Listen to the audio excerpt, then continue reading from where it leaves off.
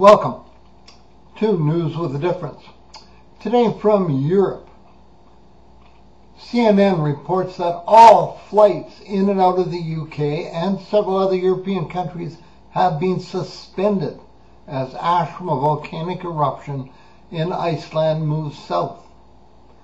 The eruption, the latest in a series that began on March 20th, blew a hole in the massive ice and created a cloud of smoke and ash that went high into the air. And up to 4,000 flights are being canceled, with airspace closed in Norway, Sweden, Finland, and Denmark, among others. No flights would be allowed in the UK airspace until at least 0700 hours BST on Friday. That's amid fears of engine damage. Volcanic ash clouds are a serious hazard to aviation, reducing visibility, damaging flight controls, windscreens, and ultimately causing jet engines to fail. Manchester Airport spokesman Russell Craig said the ash poses a threat to aircraft even if it isn't visible in the air.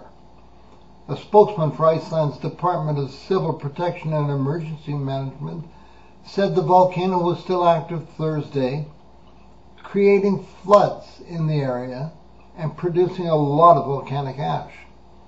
Locally in Iceland, hundreds of people are being evacuated and are residing in shelters, while floods caused by melting glacier ice are inundating their homes.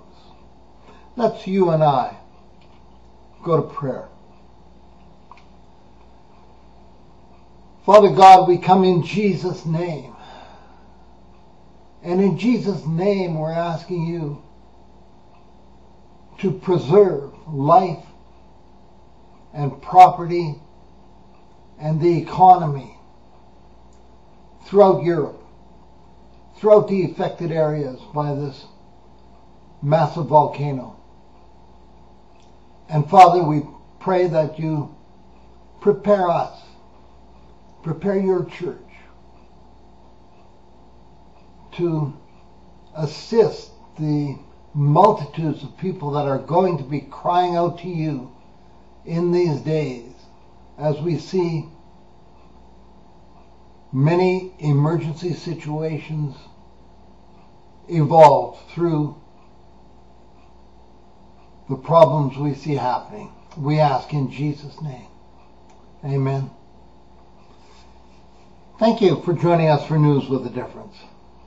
We look forward to seeing you again in cyberspace with news as it happens.